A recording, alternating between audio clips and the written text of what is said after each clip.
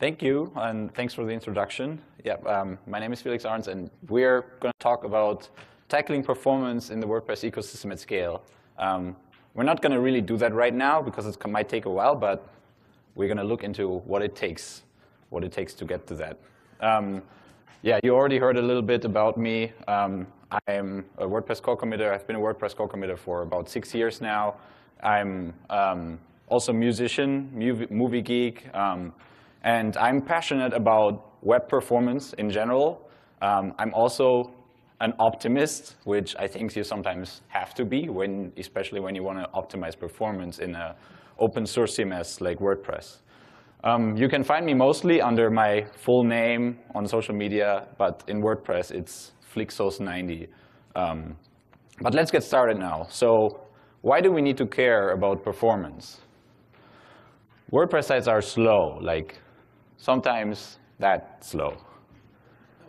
But I mean, you've probably heard that before. So what does it really mean? I want to really emphasize that this is just not empty complaints. Like, we can look at some facts. You may be familiar with Core Web Vitals, or short CWV already, but I'm just going to quickly recap what they are. So Core Web Vitals are comprised of 3 key metrics that represent different aspects of performance. Those names may seem a bit hard to parse, but actually what's behind them is not that complex to understand. So first, LCP is basically how fast the page loads. I think that is what a lot of us really think about what is web performance. And while one may argue that it's maybe the most important of these, but I want to really highlight that it's not the only thing that matters for performance. So LCP is how fast the page loads. The other two are FID and CLS. FID, first input delay, is essentially how fast a web page responds to user interactions. So for example, when you scroll down, when you scroll down and it lags, or when you click something and it only reacts after 2 seconds, like that would be a bad FID. And CLS is how stable the layout is. Cumulative layout shift, that sounds a bit complicated, but it's basically about that page elements should not move unexpectedly which means basically without any user interaction.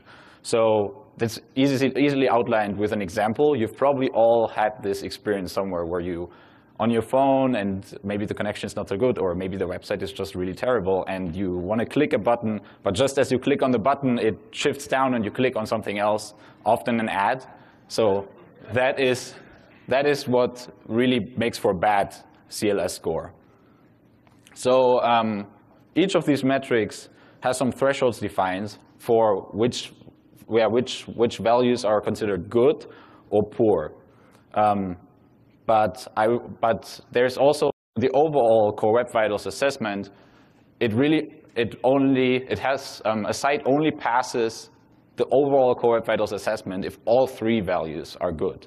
So you can't just have like fast loading website to get good Core Web Vitals. It has to be good across all of these 3 to have a great performance and great user experience. So how are WordPress sites doing in that regard? The answer is, you guessed it, not that good. To be fair, WordPress has a great FID passing rate, and CLS is OK. But LCP, so loading performance, which is one of the most important aspects, especially when you just land on a website, it's really not looking that good. Seeing the 35% here basically means that 65% of all WordPress sites out there load their main content too slowly to provide a good user experience. And we've probably heard before that that's one of the causes that leads people to leave your website before they even start browsing your content, and you lose potential clients, potential customers. So yeah, the 35% here is really one of the main things we need to focus on when we look at WordPress performance. Because of these 3 metrics, LCP is also really the main one that drags down overall Core Web Vitals passing rate, which is only at 28.4% on mobile as of July this year.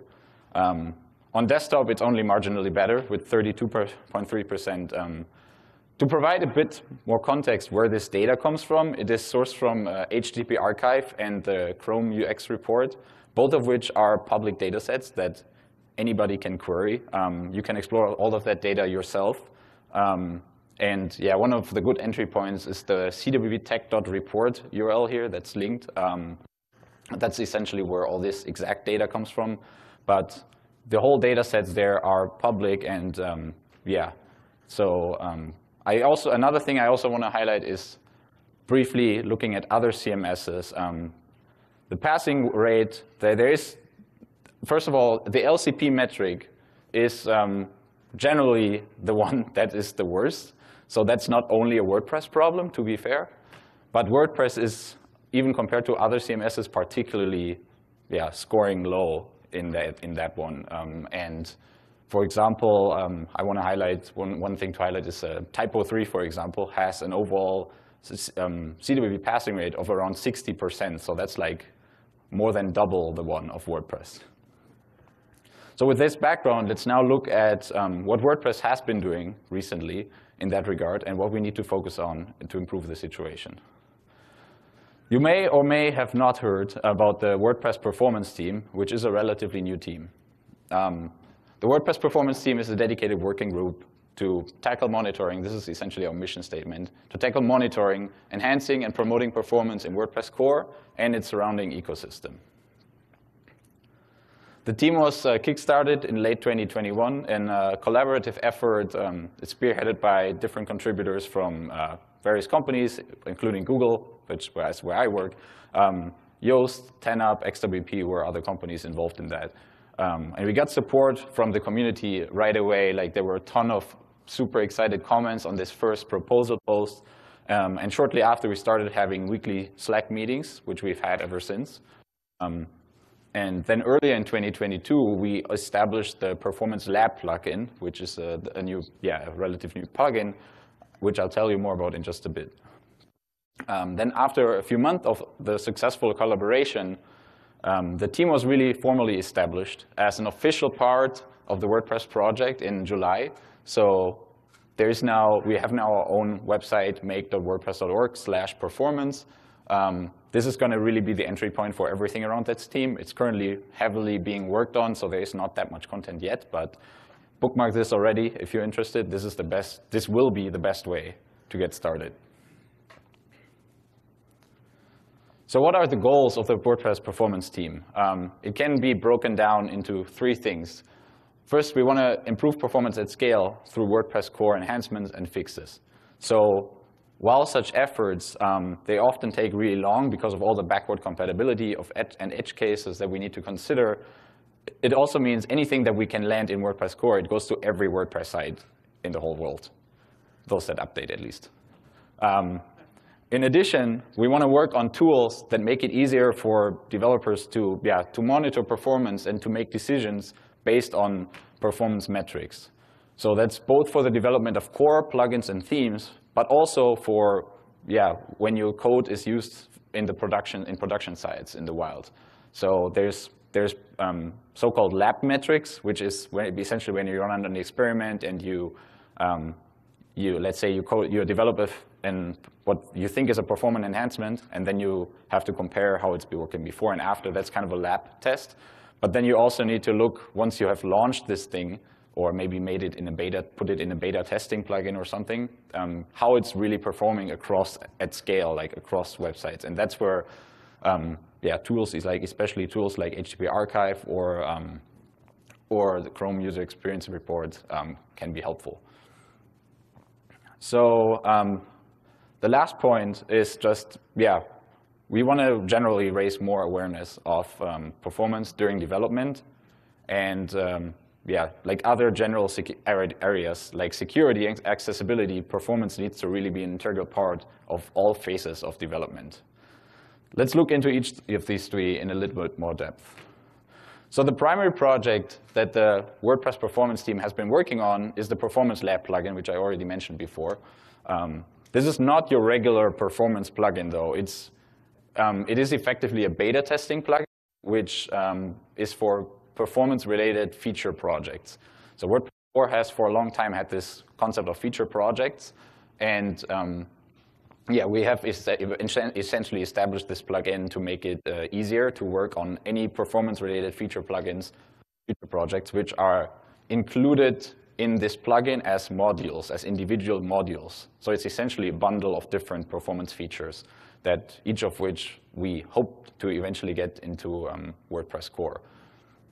And yeah, this is similar to, for example, if you've used Jetpack before, like you have individual modules in that single plugin. Yeah, and by having all this in a single plugin, it makes it easier to maintain from a development perspective, but it also makes it easier for end users to test, because they just have to install this one plugin and they don't have to keep up with all the other things that are happening in WordPress core and which plugins are possibly there. And it also makes it easier to monitor performance, because we've built infrastructure into this plugin, which, for example, outputs a meta generator tag similar to WordPress, so that we can use tools like data sets like HTTP archive to compare and assess performance from sites that use this plugin.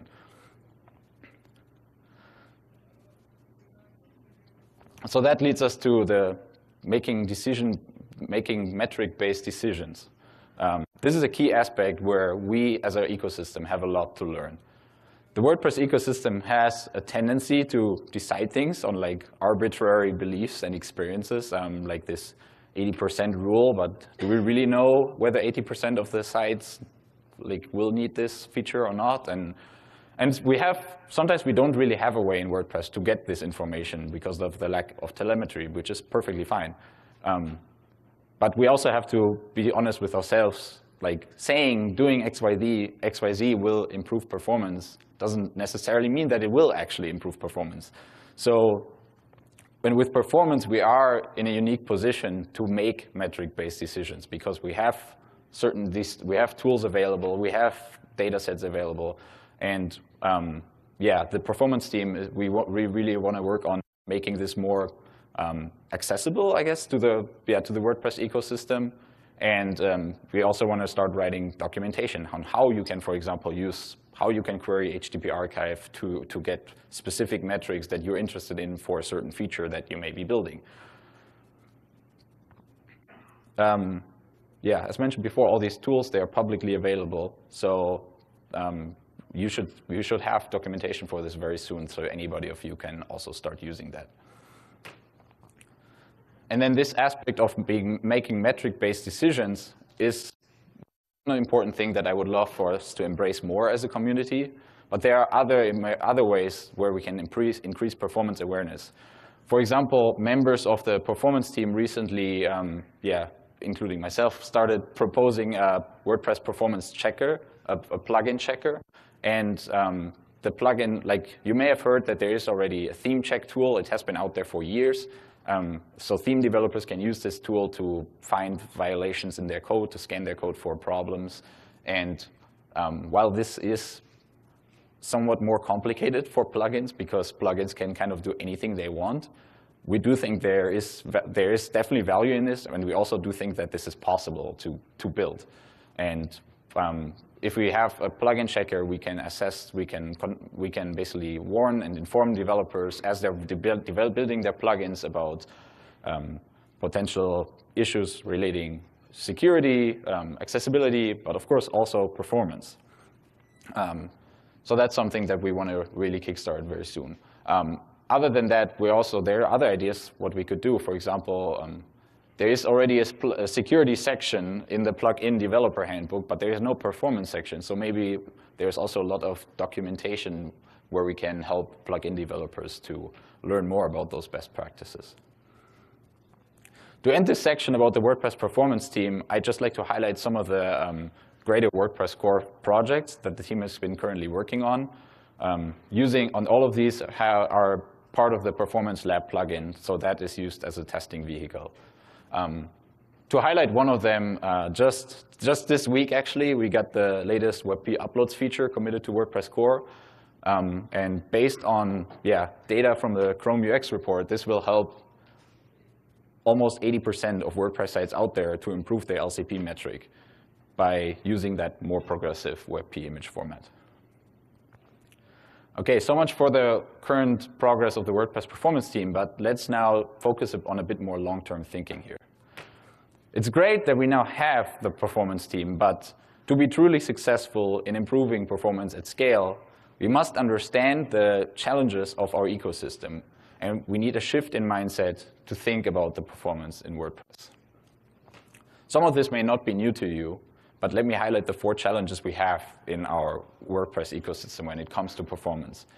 First, WordPress and most other open source CMSs for that matter, they are distributed, so you can host them anywhere.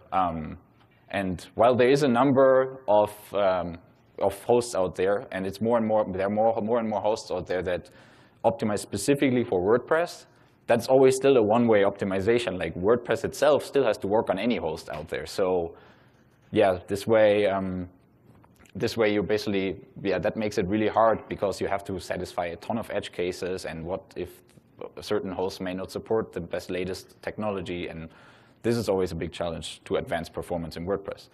The second challenge, though, which is more specific to our ecosystem, is the lack of quality assurance. So the plugin and theme repositories, they're essentially a free-for-all, and that is great. While that is great to have, especially like it's great to have no unnecessary roadblocks in your way, especially when you're a new WordPress developer. But there is the fact that there's basically little to no control and not even assessment on quality. So that means it leads to 2 problems. As a developer, you just don't learn about anything. Like you don't improve. You don't find out that your plugin may have problems. And then as an end user, you have basically no idea how you can, how you can assess a plugin. Like if you want to find a plugin for a certain purpose, and then you have 20 different plugins to choose from, you don't really know which one of these is good and which one isn't. That also then indirectly leads to the third challenge. Many WordPress plugins, and sometimes even themes, compete against each other simply by the number of features that they offer. And that results then in bloated solutions, which makes performance even worse, or at least even harder to get good performance. And then due to the lack of quality criteria for plugins and themes that are shown to end users, that's really the only thing that end users can look at. And I understand, if you're a plugin developer today, that this is maybe the way to get users, to get potential customers. But we also, this is how the WordPress ecosystem works today. But I think we need a shift there. Like we need to focus more on quality assessment. And then last but not least, there is just the sheer size of the WordPress ecosystem. I don't even know anymore at this point how many plugins and themes there are, but it's definitely more than 60,000 just on WordPress.org alone. And then even think about all those other marketplaces that there are outside of WordPress.org. So this ecosystem size of WordPress simply scales all the other 3 problems to massive dimensions. So what can we do about all that? Mentioned, we need to educate developers on performance best practices, and this that the performance team has already started focusing on. We also need to establish quality guidelines, and enforcing them would of course be a great potential goal, but even encouraging them would be a great start. This then also relates to the third point here. We need to make performance an incentive that is worth focusing on for plugin and theme developers. I know that enforcing, I mean, while I personally would be open to enforcing certain quality guidelines, but that can be seen as somewhat controversial in the ecosystem. So while enforcing may be a bit of a stretch, I think we could still reward plugins and themes that do the right thing. For example, there could be a badging system in the plugin and theme repositories for plugins or themes that follow certain best practices. And then this way, it would help site owners make a more educated decision on which plugin to choose for a certain use case. And at the same time, it would give the plugin and theme developers, it would allow them to also to improve their plugins to eventually also get these badges. But the most important point, which I want to highlight in this session, is the last one here, automating performance fixes. All of the other 3 points, they are important, but I think this one, it takes just special priority, especially because of the massive ecosystem that is WordPress. Realistically, the number of WordPress plugins and themes is so extremely large that no matter how much we educate, encourage quality guidelines, and make performance an incentive, we can only get so far, because even if we went all the way in with the WordPress plugin and theme repositories, for example, think about all those infamous third-party marketplaces which may not do that. And then these efforts maybe completely remain ignored, but still some of these marketplaces have plugins and themes that are widely used. And we have to also be honest with ourselves, like how many of the WordPress developers and around the world do we think really read WordPress.org regularly or follow the best practices? Like, all of us here probably do, but there are so many developers out there that will not know about any of what we're doing here. So we need to really find ways in WordPress to fix performance in WordPress core in a way that does not require all of these 10,000s of plugins to use a certain API or to opt into a certain behavior. Basically, we need to enhance WordPress core that it fixes the mistakes that the plugin or theme developer make. So this may sound crazy, but I'd like us to think about that a little bit more. We can indeed get quite far by investing in all of the different ways to improve performance that I've mentioned. Who knows, maybe we can get to like a 40, 50, maybe even 60% CWP passing rate eventually. But having core identify and solve performance problems out of the box is what I think maybe the only way to get to even higher numbers than that, like to the 70, 80, 90. I mean, 100% is a bit of a stretch, but you get what I mean. So let's look into this idea a bit more. A first principle we should start doing is wherever possible, use smart defaults. When we think about defaults today, we tend to automatically gravitate towards a single default value, but it does not have to be just a single value. We could instead add logic to compute a dynamic default value based on certain heuristics. For example, when we introduced lazy loading in WordPress 5.5, we initially went with that more naive approach, where the default for lazy loading an image was simply true. Like every content image was lazy loaded out of the box. And then we advised theme developers to customize their behavior based on the theme layout, because one thing that is discouraged is to lazy load images which are in the initial viewport. But then, of course, not every theme in the world will adopt this, will take care of this. So after some time after we launched this, we noticed that there was a regression in LCP actually. This feature was launched. Of course, it had still other benefits to have lazy loading, but the LCP metric itself partially regressed because of this feature. And that was because of this default being simply true, and we basically left it to theme developers to fix it, to adjust it based on their theme layout. So we then did several analyses with different ideas on how we could set some default value dynamically, and we compared them to find one that works reliably at scale. So we wrote the different patches, and we compared them across 100 different themes, 100 different of the most popular themes, to see kind of which one works best across all of them. And then that one was shipped in WordPress 5.9, and essentially now that means it's now doing the right thing without requiring developers or site owners to intervene. When implementing those smart kinds of defaults, we have to keep in mind, though, that they still are defaults, and they still have some room for improvement. even when we tested this with like 100 themes, there was an improvement for most of them with the version that we eventually went with.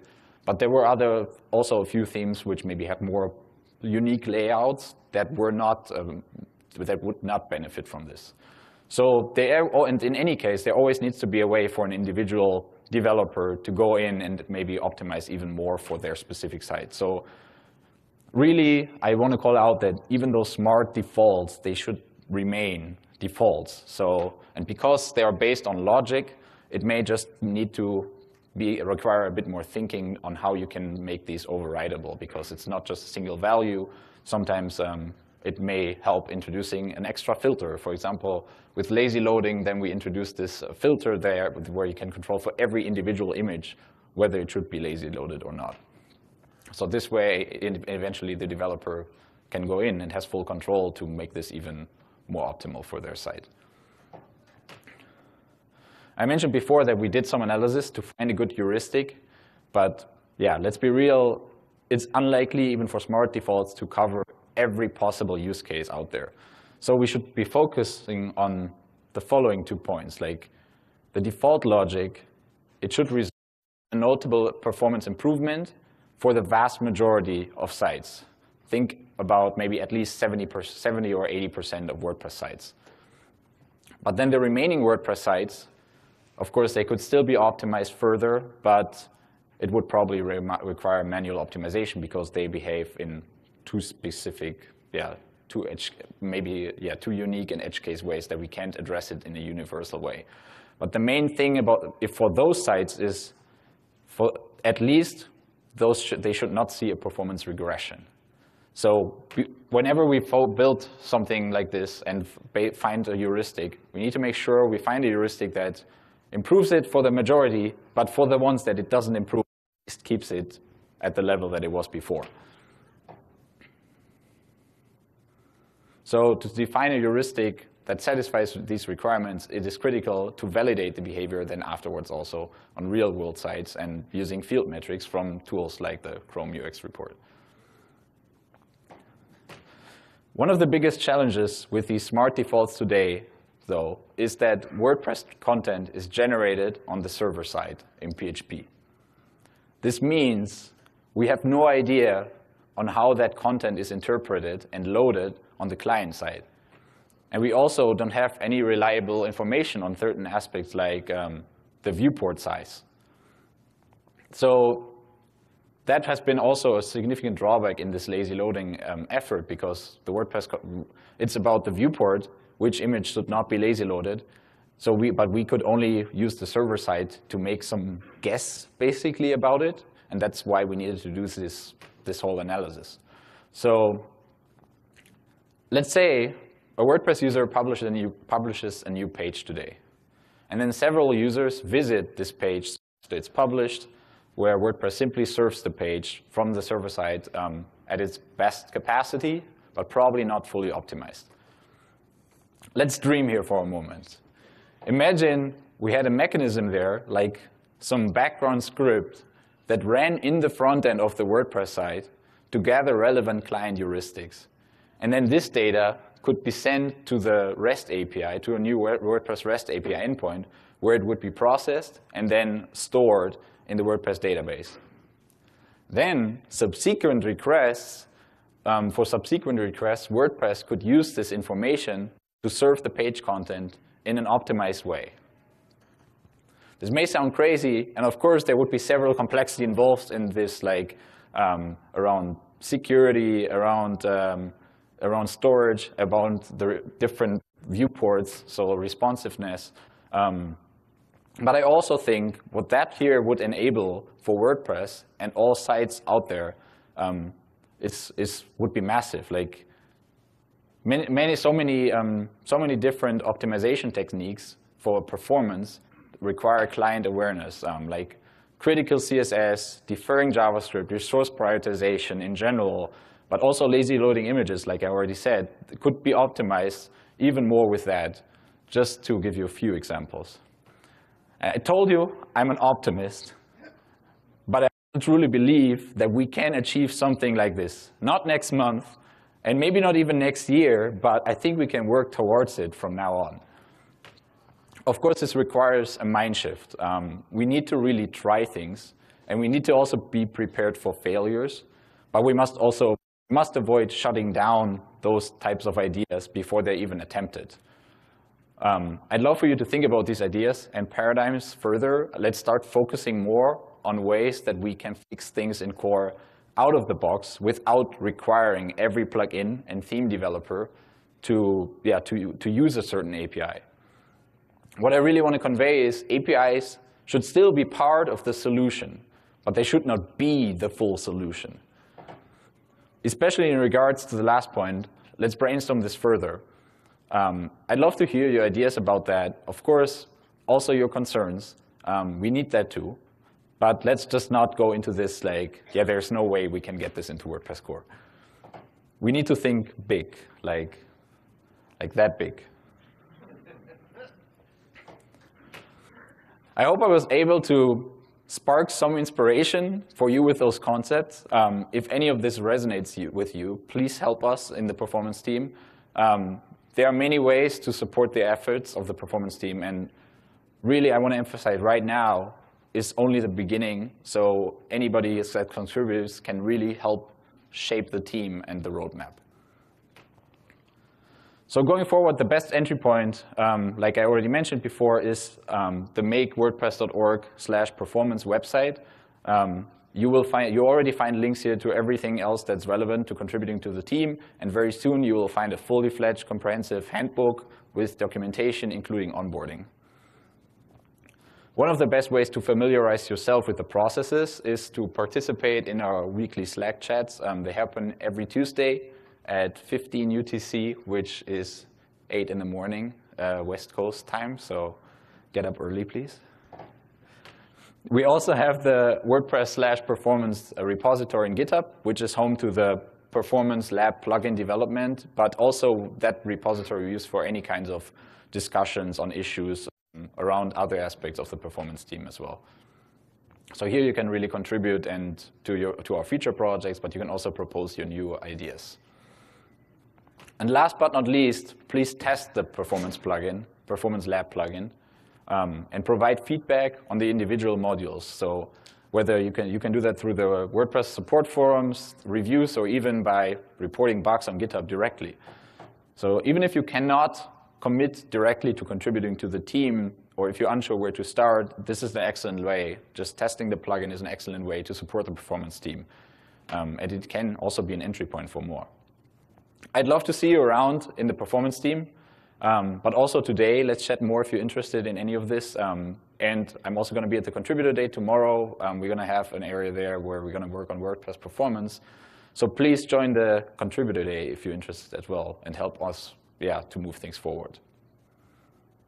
That's it. Thank you.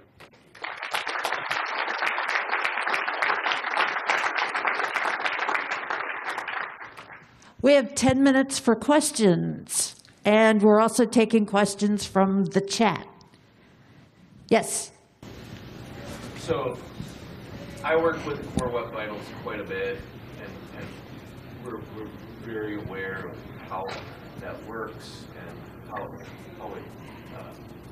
our clients have those metrics and make sure that they're up to speed. However, it also seems like at the same time there's two separate rules for people. Like there's people that are already popular, Google, and all that stuff. And I don't feel like there's a certain threshold where it just doesn't make a difference on how terrible your performance is.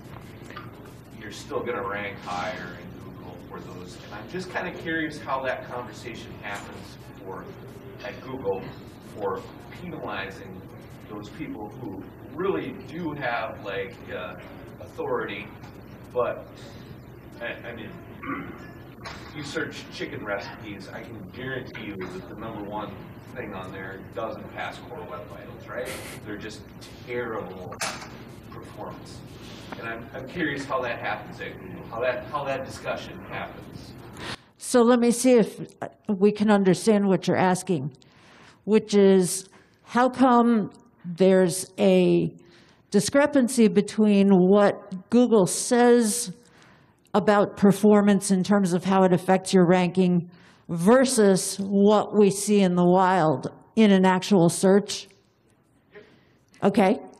Felix? I can't really speak much to that because I'm not part of I'm not involved in this piece at all, like Google search or the ranking.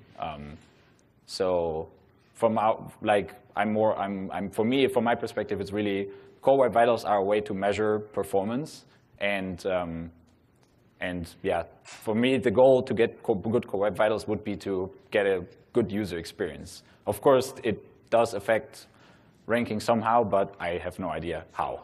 For me, right? Like, to me, Core Web Vitals, which most of our sites do hit those, right? But that's the incentive, right? Like, you're going to do better. Well, if you guys aren't talking amongst yourselves on, like, where's the incentive for us? I mean, I'm sure there are people talking about this. It's just not. It's just people in other teams of Google. Okay, and we have a question from the chat. So Scott Brim says he's in a debate with others about WordPress performance, and he's looking for either a link to your slides so he can reference those, or some written materials that you might be able to share. Okay, so Scott Brim is looking for links to share where he can get your resources.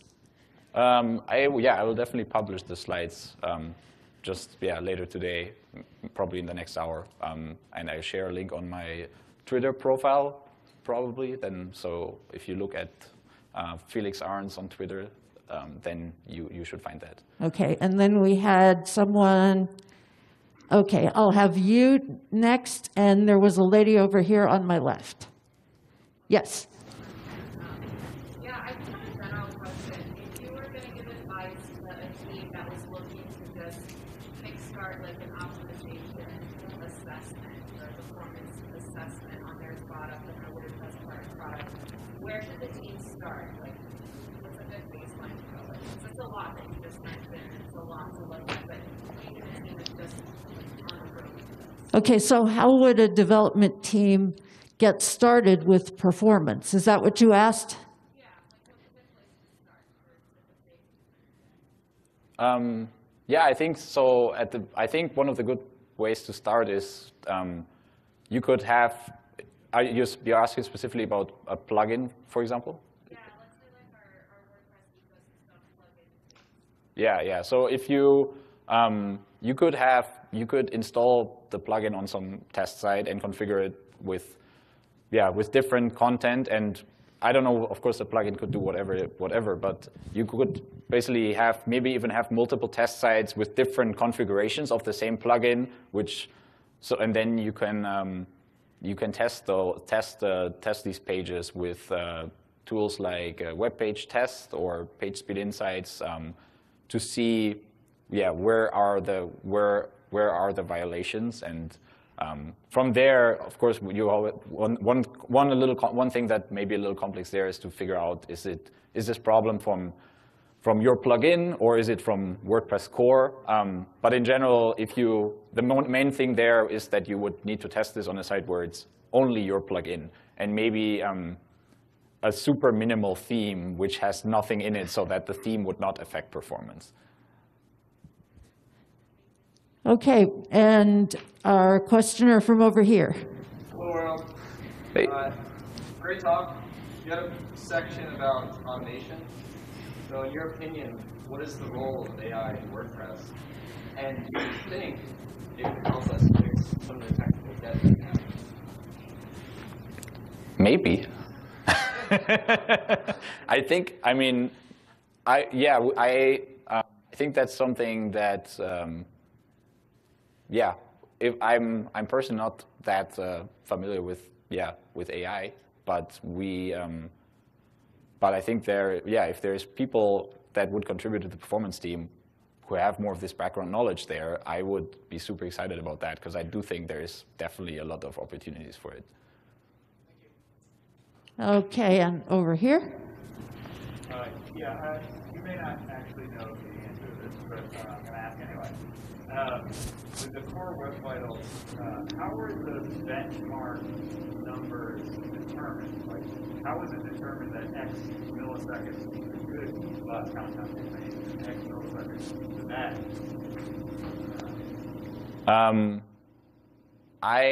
I do actually, yes, not know about this right now, but you can come to the Google booth later, and I'm sure somebody there will know. Okay. Front row. Do you think it would be helpful or distracting to put performance measurement feedback in terms of environmental impact, in terms of incentivizing people towards trying to make their sites faster? Sorry, can you say the first part? Rendering a website takes energy. There's an environmental impact to that. The internet itself is a major source of carbon emissions globally. Do you think that highlighting that in the way that we talk about performance might be a way to incentivize more people to take this seriously, or do you think that would be a distraction? I definitely don't think it would be a distraction. I think it could definitely, definitely help incentivize performance. Second row, and then we'll take third row, and then the chat. I have a question similar to Gavin was asking about automating things.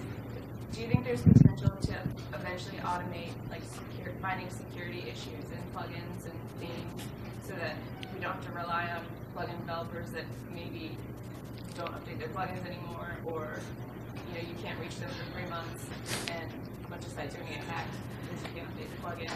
Is that something that maybe that's not the performance team's problem, but is that something that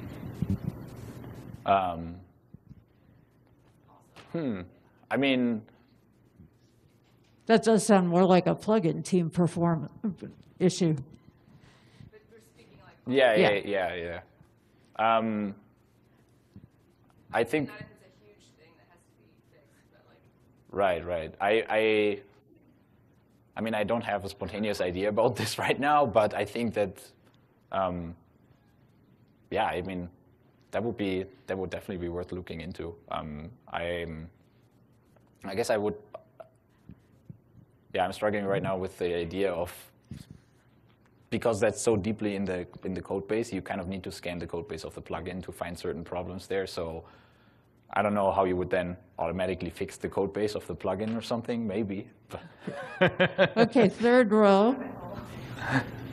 In terms of between WordPress core plugins and like themes, what, from a site developer's point of view, what should you be looking for to optimize just from that kind of overall view? What is the worst offender for those core web vitals? What's the first thing we should look for in terms of what's taking too much time for those people? I think that varies a lot on different case-by-case basis. So I think that's where it's best to use one of these tools to run it over your site and see what are the worst problems according to this.